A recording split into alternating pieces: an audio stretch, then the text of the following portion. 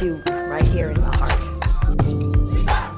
You toss that stone, ripple, it continues onward and outward, and hopefully it doesn't stop there.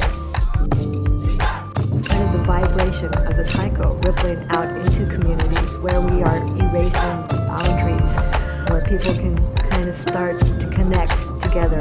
And I feel that that's what our music has been able to do.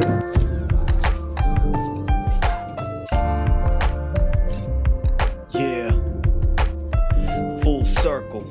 It's the way waves ripple from a splash, concentric to the spot the rock was first cast. Periodic motion and regular undulation, the fluid physically moving in energy propagation. The same way waves ripple from a dawn strike, whether on stage or street, like on a warm night. Asia Nika playing like a tune for community. Voices in harmony, movement in unity, truly conversing fluently, universal in nature. Language of music is truly versatile. Take for example a sample of our collaborations. Abanaya Chidori bangers, we build in new relations.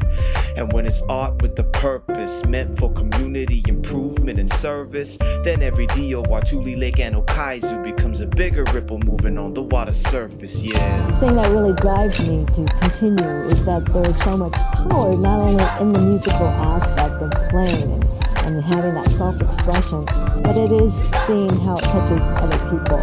Not just only the art of playing, it's the intrinsic values that go along with that. I think that's what growing is all about. It's the shape we take in the beginning of practice, and the end in the fact is symbolism is packed with, like equality, geometrical symmetry, philosophically an analogy for your inner key.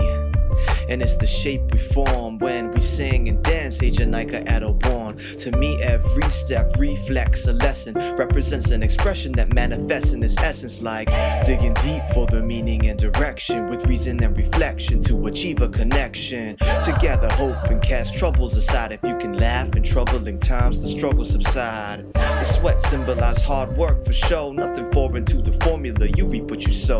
Yo, holding the recipe for controlling your destiny. These lessons are a blessing, nothing less than a necessity, so thank you. Well, 35 years, I would have never thought of this being my livelihood. And to be able to have something to love and do what you love doing is probably the main ingredient for success. It's the way things happen in a cycle, like spring to spring and everything, both life and Taiko. As the hand of time ticks the minutes, every digit it revisits, every hour in an infinite circle. 60 for a full sequence, but you're done with one, and a subsequent one begins. Incessant rotation like Earth round the sun. Every May 18th is another journey begun.